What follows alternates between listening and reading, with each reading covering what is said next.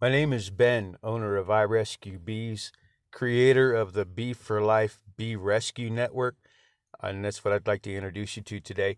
All our network members are highly professional, quality bee removal experts. We are also all beekeepers, so the bees that we remove will be kept live, not killed.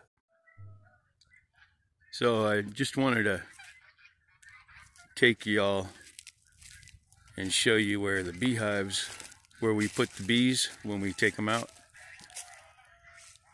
This is one of our apiaries. This is a top bar apiary. It's a little cold, so there's no bees flying around, but when we remove the bees from your house or wherever they're at, we actually rescue them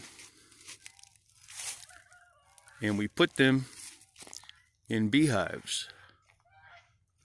This is only one of our apiaries, and this is the top bar apiary. But we have nothing but top bar hives to put them in. Our other apiaries are Langstroth apiaries. But I just wanted to show you, this is where we put all the bees. We don't kill them. We take them live. All our network members have apiaries, or are agents of beekeepers that have apiaries. So they have places to put the bees. They don't have to release them or kill them or any of that mess.